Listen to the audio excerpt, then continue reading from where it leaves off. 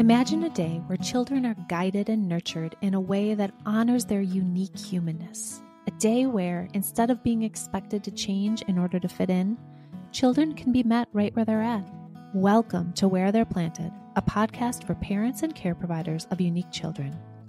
Caring for a child with a developmental, emotional, or behavior challenge, a neurodiverse brain, or difficult early life experiences can be confusing and exhausting. On this podcast, we'll help your child flourish and strengthen their roots by helping you not only understand them, but also gain the skills to help them bloom where they're planted. We'll use brain science, nervous system tools, collaborative strategy sessions, and a deep understanding of the developmental process to create a fertile environment around your child in order to nurture their growth. I am your host, Jen Bluske, an occupational therapist with over 25 years of experience and a parent coach. My most closely held title, however, is that of a single mom of 2 thriving adopted kids, so I have walked this walk. I am truly excited to share, teach, and dive into these important topics on each episode. Welcome back to Where They're Planted. We are a podcast for parents and care providers of unique children with the goal of not only striving to understand your child, but also to gain the skills you need in order to create a fertile environment around your child in order to nurture their growth. Today, we are going to be talking about integrating parents into occupational therapy work, the dynamic duo. So I'm an occupational therapist, and our guest today is Shannon, who is also an occupational therapist, who I'll introduce in a second. We, as occupational therapists, often get questions around, like, what do you do? And how do you work with kids? What does that mean? Or you might be a parent who has their child in occupational therapy, but you're not exactly sure how to engage with your occupational therapist, or if you have a place in therapy. And so what we wanted to do today is just really sit down and talk about how we, in our work, really integrate parents into therapy and really helping you understand what occupational therapy even is, with a goal of sending you with some strategies and some questions to ask maybe as you're trying to support your unique child. Shannon Stuckey is my colleague and one of my favorite humans to work with in the understanding of our children and families. Shannon has supported children and families for over a decade as an occupational therapist and parent coach. She specializes in collaborating with families to develop a better understanding of their child's behaviors and abilities. She incorporates individualized intervention techniques designed to uncover and promote change at the root level. Shannon has extensive training in sensory processing, emotional regulation, and relationships. She holds a certificate in DIR floor time, kinetic bridging, rhythmic movement training, craniosacral therapy, therapeutic listening, and astronet training. Shannon also serves as a supervisor and mentor to occupational therapists, and she is a graduate of UW-Madison. Welcome, Shannon. Thank you. So I wanted to start today by asking the question, what are we looking for or assessing when kids come to us for occupational therapy in our practice here? Yeah. So for occupational therapy, a lot of what we're looking at, what it boils down to is how does the child function with the tasks they need to do, depending on their age in life to function. So a lot of times you'll hear like daily living skills and things of that nature. But what does that really mean? Like, what are we really looking at? We're looking at foundationally, I actually like to consider it like a child's profile. So what is the child's sensory profile? How does the child make a sense of their sensory world? And then there's other bubbles that we look at of their motor capacity. For example, how can they sit upright and act onto gravity and act onto things in their environment? And that even expands to all these other intricate things such as ocular motor skills and visual perceptual skills. But in a nutshell, it's bringing those 2 core foundations, sensory, motor, and also emotional regulation. How are they able to kind of reorganize themselves after they've been excited or really surprised by something? And those 3 are at the foundation of what we're going to uncover of how is this child making sense of things and how might that apply to what we're noticing? Why are you here in OT? What behaviors are you noticing at home or at school? And I love how you say how we're putting those two together. You know, we're putting sort of the sensory environment that's coming from the outside, looking at that. When some of the sensory systems come from the inside, we're looking at that motor, all that intricacies of motor development. And then we're looking at kind of how their brain's processing it a little bit and sort of how those pieces go together. And you're right that it always, at least in an occupational therapy world, it leads back to, can they function and do the things that they need to be doing during the day? It always comes back to function. Yeah. Can the child sit and have dinner with the family, right? Can they do their morning routine? Things of that nature that are just kind of everyday tasks. And I think parents easily get lost in what we're doing in OT and how it translates to like, what are we doing in this session? What is happening? And how is this going to translate? So hopefully after this podcast, you'll have like a little bit more understanding of the translation of all the skills that they're learning in OT to what that looks like as they go out into the world and into their daily lives, right? It's so interesting because sometimes I'll be in a session with a parent and I will be doing an obstacle course, or I'll be playing a game of catch with a child. And the parent was kind of like looking at me sideways saying, well, why are you doing that when we're actually working on, following their morning routine? But how does that translate? That idea that we're breaking the task down and really looking at those skills underneath. Yeah. So meanwhile, every single thing that you're doing, the therapist is doing, is quite intentional to practicing these skills. And by practicing too, it's like, yes, they're going to practice this in a 1 hour little chunk of time, but it's quite powerful. And I give this example a lot because I think it kind of sticks more concretely in our minds. But if you want to strengthen your bicep muscle, you're going to do a bicep rep, right? But if you want to work on things like emotional regulation, like auditory processing, like postural control, like all these executive functioning, like get the thing done, kid, we need to kind of unlock it for them in the moment to actually do that bicep rep in the moment. So we're strengthening it in this little snippet of time. And hopefully having a really great relationship with a parent so they're involved and they really know what we're doing. So it's not just this isolated little hour that the child gets to explore some of these capacities within them. Yeah. So you're talking about creating success by breaking it down, helping the child know, I can do that thing. And then you just layered in the parent. And so let's talk a little bit more about why integrating the parent work is just vital to how we see in our clinic and our occupational therapy work. Yeah. I like to think of my role as a therapist as really empowering parents to understand their child more deeply. Like the parent is coming to me with the utmost knowledge and knowing their child on such nuanced levels from a parent lens. And what we're going to do is layer on from an OT lens, which is looking at these more foundational developmental bubbles of sensory, motor, emotional regulation, executive functioning. And so together, we could see the child more deeply for why they're doing what they're doing. And my hope is that every parent that I work with has a better understanding of how they could support them because they know, it was actually their need to seek out movement to sit down and do their homework. They needed that movement in order to unlock their brain and feel more regulated to attend to this learning going on. So the parent then starts to view their child from a slightly different lens, a slightly deeper lens as to how I could support them to do all the things that they need to do. And by really supporting our kids at the place, at that edge of success and growth, that growth edge is, I love that. Right? And so by showing our parents, this is where your child's growth edge is. They're where their developmental growth edge is, their regulation growth edge. That's where we then step in and support in order to continue to push, right? Continue to push growth or function as we talk about as occupational therapists. Yeah.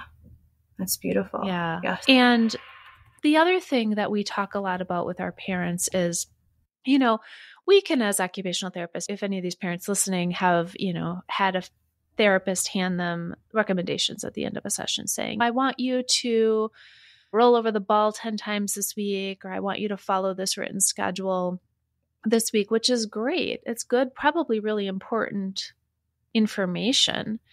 But let's talk a little bit about the nuance that we provide as occupational therapists with our parents right in sessions in order to be able to integrate these skills. Yeah. I think that could be make or break to see an actual change or not. So what you're getting at is, I've got so many examples of clients that I've worked with in the past that we've come from a top-down approach of really supporting, okay, this child really needs a visual schedule maybe to really understand the sequence of their morning task, for example. But there's something missing still, like they're still not doing it. Shannon, I tried all these beautiful strategies, these visual schedules, these jumping on the trampoline before eating. I tried all these things that you told me, but it's not landing. And this is where like the art of OT and connecting with children and family really comes into those nuances of how is that child's profile absorbing kind of how we're supporting them. So supporting the parents and knowing that they actually are the glue, they actually are the conduit, they in and of themselves, the relationship piece of the mama or the dada or the caregiver or whoever it might be, they are the one to have it be successful or not based on all the nuances of the tone of their voice, the state they might be in. Right? The timing of how often we say it or how quickly we say it, or do we take a pause? When do we stand firm in right now it's time to come sit down? Or when do we show some flexibility and, ooh, you really need to wiggle across the floor on the way to the chair, right? And this is all based on the knowledge that we have from the OT lens of looking at those foundational pieces of, okay, when I spoke to them, it felt really intense to them, whether it's the emotional tone or, it surprised them because they were so deep in whatever they were doing.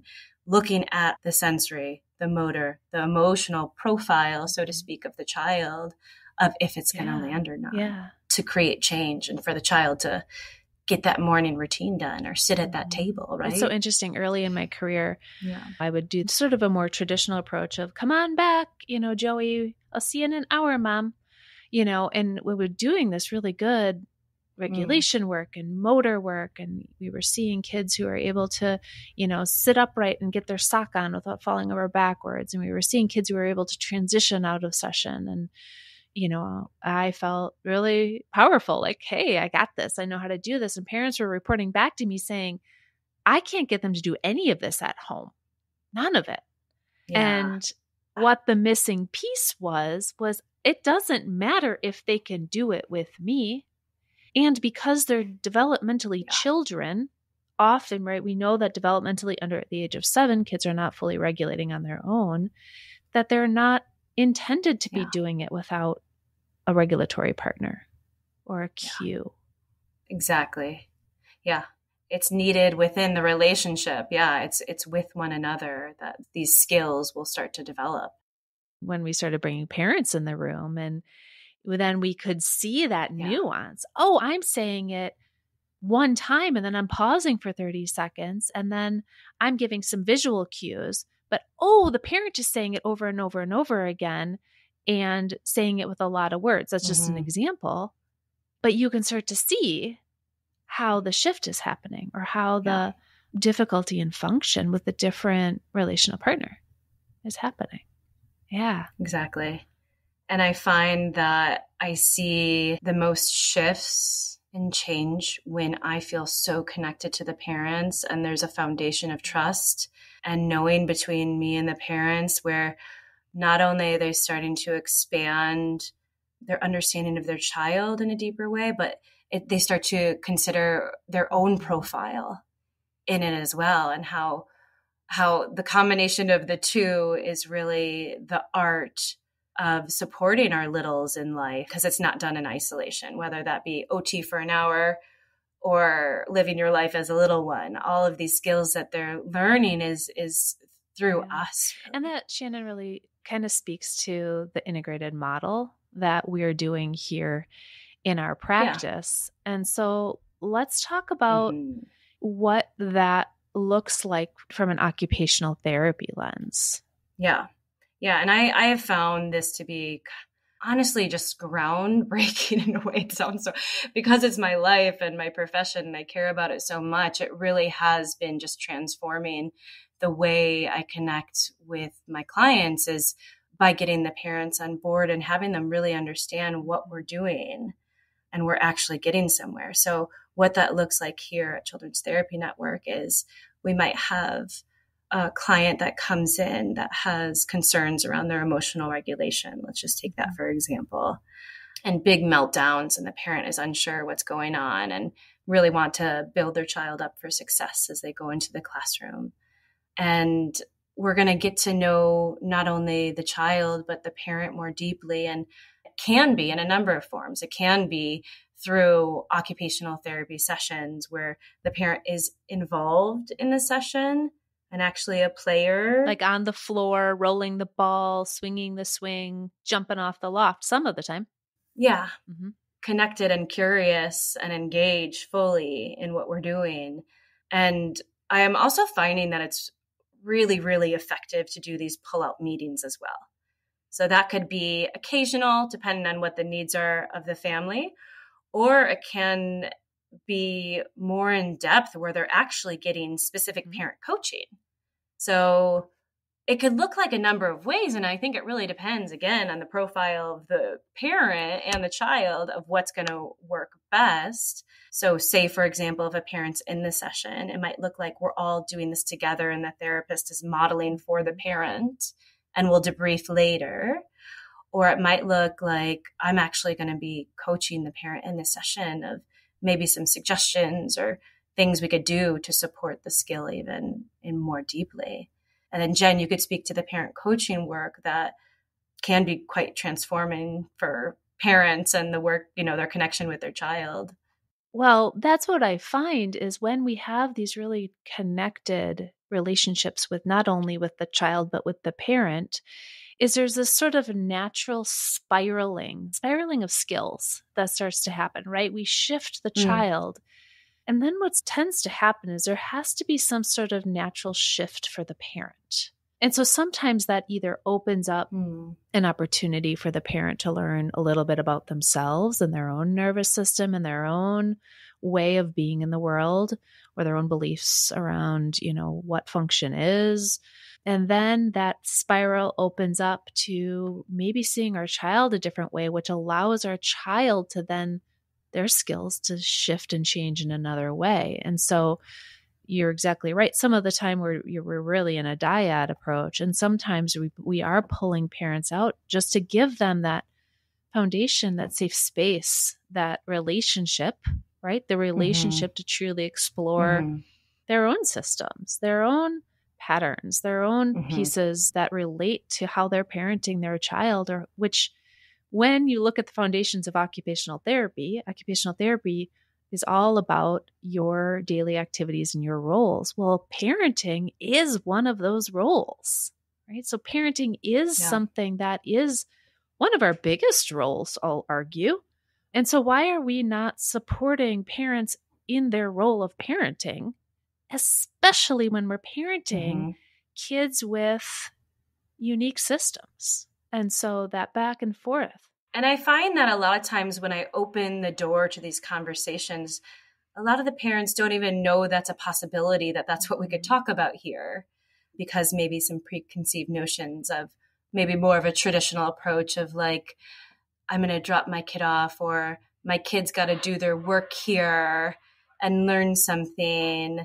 So yeah, like part of this podcast is to break up that model of the kid coming in and getting their work done and leaving. And through that model, there's growth. And we're kind of busting that myth that it's actually far more of a process, and it's necessary to have the conduit of the parent, of the caregiver involved to create and there's change. Actually some pretty decent research out there showing that the parent involvement is vital to creating change in therapy. And so I want to take a minute, for parents who are listening who maybe are like, ooh, this is interesting, right? And how in the world do I make this happen, right? Oh, I would like this. I'm curious about this. How do I do this? Where do we go? What are some ideas for parents? Yeah. I mean, the things that come to mind are connecting with your school. If we're seeing some challenges at the school, to get support, maybe doing an assessment of where they're at and if we have needs there. There's also the idea of getting a really good neuropsych done to better understand how the child is making sense of and processing things and applying that work that of their inner world. Another thought is, here at CTN, there's like drop-in groups. I know one of our therapists here has a space where parents could just hop in to learn a little bit more about what we do and maybe share a little bit about their child or what they're noticing or maybe some concerns they might have. And I'll make sure to put the caregiver drop-in into our show notes so anybody can access that. Mm-hmm. Yeah. There's a plethora of books, but my hope is that it's not, again, done in isolation, that there could be a point of contact, a point of human contact, because you're not alone. And so many parents in today's world, I think, are dealing with a lot of challenges with their children, just feeling, grounded and good with all the demands that modern day has on us as parents and in particular for our children. Yeah. And I do want to encourage parents, empower you to seek therapists, seek therapy team, seek the connection points that feel right in your gut. Ask questions. Ask your therapist the hard questions. My favorite families are the ones who come in with hard questions. What if you do it this way? Can't you do it that way? I really need you to help me with this. And that will help you know if you can have this teaming approach with your therapist. It's okay to interview therapists. It's okay to interview and find the fit where you feel like you can be a team member for your child. And, in some areas, there's going to be a lot of options. And in some areas, you may not even have a pediatric occupational therapist available to you. There are ways of accessing parent coaching online. There are ways of accessing that are across distance online. And so I really encourage parents to advocate for yourselves and advocate for your kids if this is making some sense to you of how we create some change, in parenting. Yeah. So we could do this in an effective way, right? We could do it together. Do it together. We are meant to be a team in this. All right. I think I'm going to leave it there today. Thank you, Shannon. Great. Thanks, Jen. Hello, Where They're Planted listeners. I wanted to pop on here and remind you of our Thriving Parents Collective online courses. If you like what you hear on this podcast and are seeking more, check out this resource. This course offers you over 9 educational videos and 50 pages of self-reflective workbook in order to guide you through the process of integrating connected parenting strategies into your day-to-day life. Listen when it's convenient for you and use the content as the foundation for a shared language between you and your partner or family members. In addition, access one-to-one sessions with a parent coach to support individualized strategies to help you meet your child right where they're planted. For listeners, access this course for $99 by using the code THRIVING at the checkout. We look forward to having you join our Thriving Parents Collective. Where They're Planted is a Lit Path Studios podcast and is produced by Jamie Gale and Jen Bluske. Music is by Gaston Reen and Pod 5. Thank you for loving your child right where they're planted.